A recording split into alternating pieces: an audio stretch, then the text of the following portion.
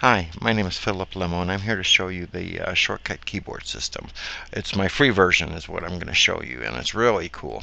Once it's loaded, you hit Alt+S, and the menu comes up. Now, if you don't remember what the keystrokes are, this gives you a friendly reminder. In fact, the main menu, it shows you the centering schemes, and it shows you the indent and the body text scheme, so that's on the left, and then on the right, or on the center right here, you have the headings. So any scheme that, or any of the four schemes that you need, you can come here and look right at and get a little fresh reminder, like a cheat sheet on how to apply it. And then you just go ahead, and if you need the centering schemes, these are the different ones available to the free version here.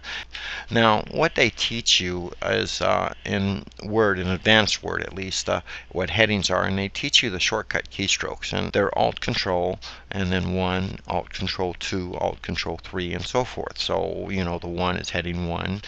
Here it's the Alt+Ctrl 2 is heading 2, and Alt+Ctrl 3 is heading 3. Okay, now what I've done is taken a spin off of that, and I've done Control. Your Control key is body text, so here's Control 1, Control 2, Control 3. Your Alt key is indent text, Alt 1, Alt 2, Alt 3. Real cool. Okay, now what you can do is you can go ahead and change themes. So let's go ahead and try this. So we'll go ahead and do a theme. Let's pick one out. We can view them right here. Different ones: clear day, cactus, breeze, all kinds of different stuff, and it really depends on your taste, as you can see here.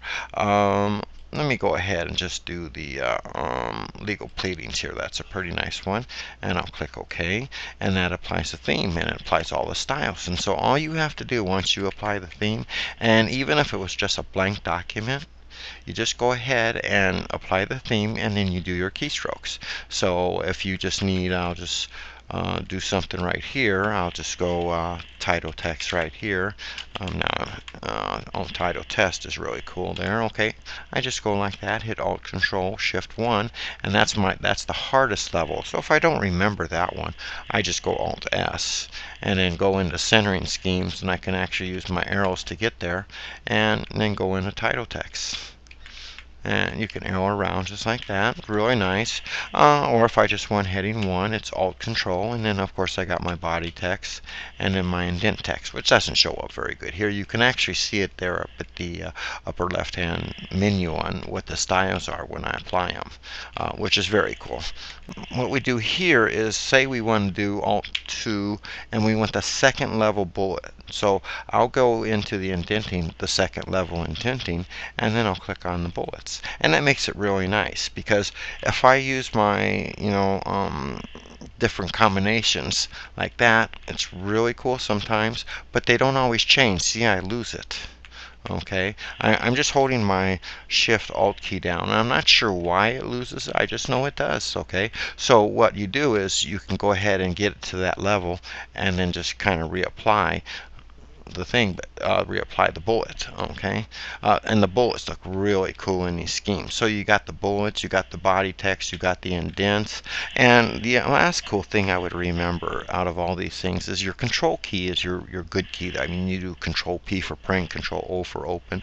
Well, here it is. You just do Control 0, and it actually pulls the text away from the heading. If you want to use the indenting here, I just go indenting, and I do Control 0 and line it up how I want. You could really make a good document out of these keystrokes that I showed you. Anyway, I hope you enjoyed it. My name is Phillip Lemel, and my website is there at the bottom. If you have any questions or any comments, please feel free to make a comment or send me an email. Thanks a lot, and enjoy the site. Bye-bye.